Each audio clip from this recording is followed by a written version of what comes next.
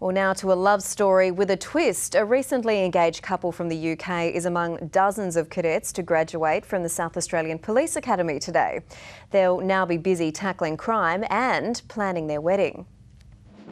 The future looks bright for these international officers who graduated from the Police Academy today. For Ben Higgins and Eve Brame, there's an extra reason to celebrate following their engagement at Christmas. I think Australia's got a good future in line for us, certainly better than what the UK had.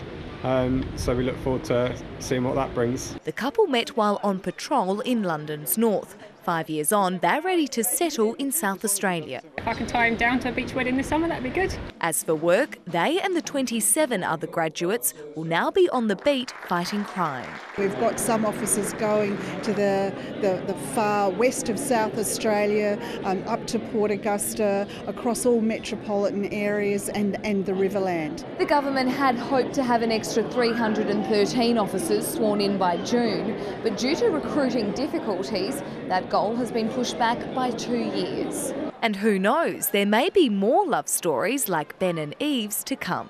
Selga Berzens, 9 News.